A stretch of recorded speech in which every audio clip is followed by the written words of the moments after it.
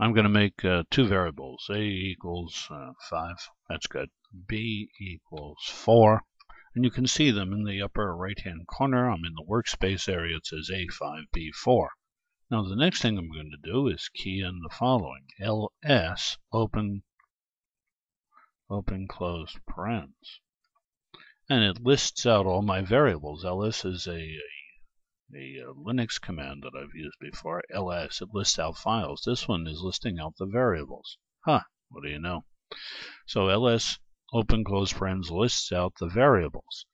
Now, I want to assign that to something else. Let's take a structure called list and assign that the value, the return value from ls open close parens. See what happens.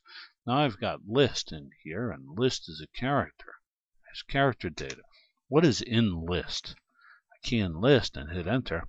A and B are in list. So the returned values from the ls function are assigned to list. List has an array of characters in it now, 2 of them specifically.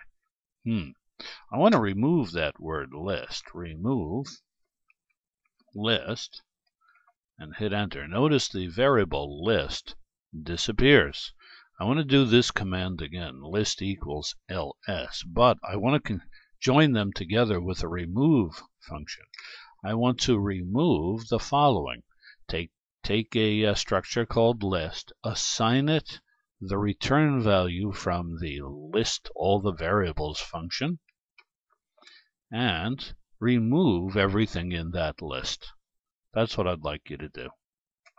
And bingo, all of them are gone. What do you know? That was amazing. And that's all I have to say for now.